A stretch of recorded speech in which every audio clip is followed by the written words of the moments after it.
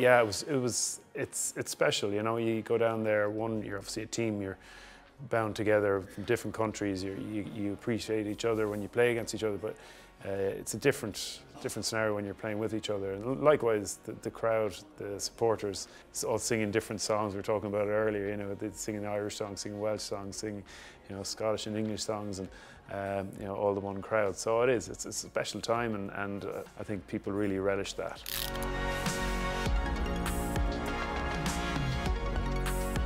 Oh, look, I think that the Lions is synonymous with rugby. I think, you know, everyone knows it, and everyone aspires to as a player to, you know, to try and play for them. But, you know, as a supporter, it's kind of a pinnacle as well. And in terms of been able to have something on your club gear that kind of can show that you're contributing to what this, you know, fantastic organisation is, and it's a fantastic thing to behold.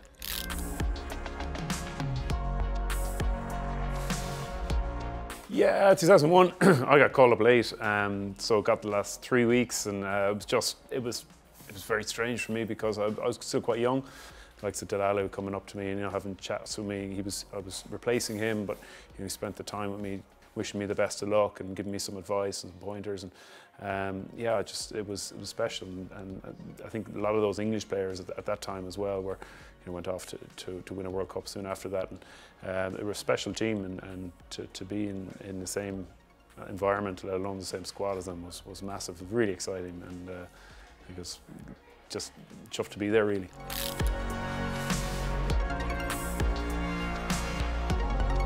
I don't know. I think the first step, fantasy, was just because it took me a couple of years. My first tour was '98 with Ireland, and I would have been young enough. I just started playing with Gary On at that stage. I hadn't played for Munster.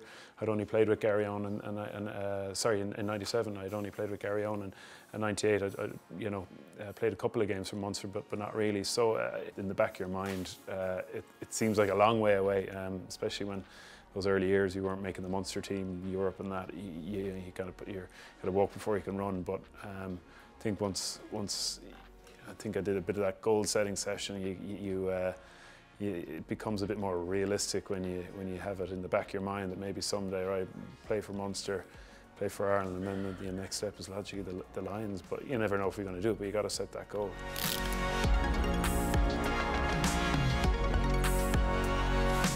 I suppose 2009 hurt because, you know, I'd been there for the whole tour. You really feel part of it. You're in the test team, and my brother had gone before me. He'd won down there, and he was always going to be slagging me after it, and really does. But yeah, no. On a serious note, it was tough. I mean, that second test was tough to walk away from. We'd given it our all. I mean, it was an incredible battle, and you know, everyone left everything out there. And to come so close, it was tough.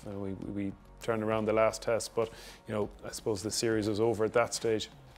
It was emotional. They always are, because they're a special point in time, one that you'll never be in that room with those players again, and never be in that situation. And you know, for a lot of guys, and, you know, for me especially, it's a pinnacle of your career, I think. And yeah, 2001, I suppose, was slightly different in that, you know, I got called up late, but it was still emotional. You know, the guys, I was nearly called in at one stage when Scott Quinnell in the second test pulled up with a knee injury the night before the game. So I was kind of nearly going on warming up with the team. So yeah, and it's still, you know, no matter how long you're there, I think you quickly become part of it, because it's a special environment, and it's very welcoming, I think, and the players make a point of doing that.